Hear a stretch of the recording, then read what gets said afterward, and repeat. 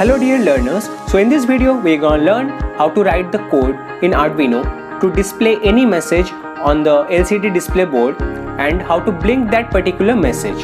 So without any further delay, let's get started.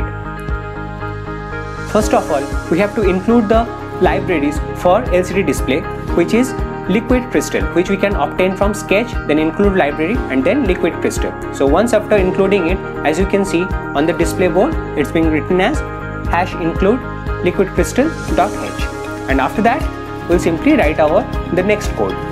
So here as you can see, we have defined the specified pins for our LCD, which are reset, enable, D4, D5, D6, D7 with the corresponding digital pins of Arduino, and after that we have declared those pins using liquid crystal function.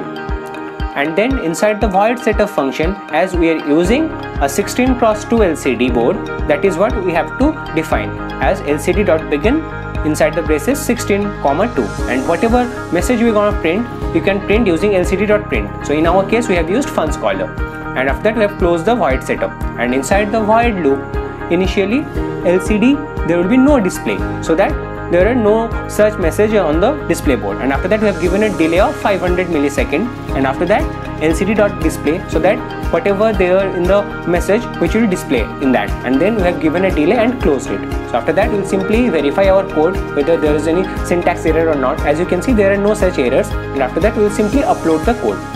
After writing the code, the process of uploading the code and the selecting of the port has been discussed in the tutorial videos, so you can have a look into that as well. So that's all for this video. Till then, keep learning and keep having fun.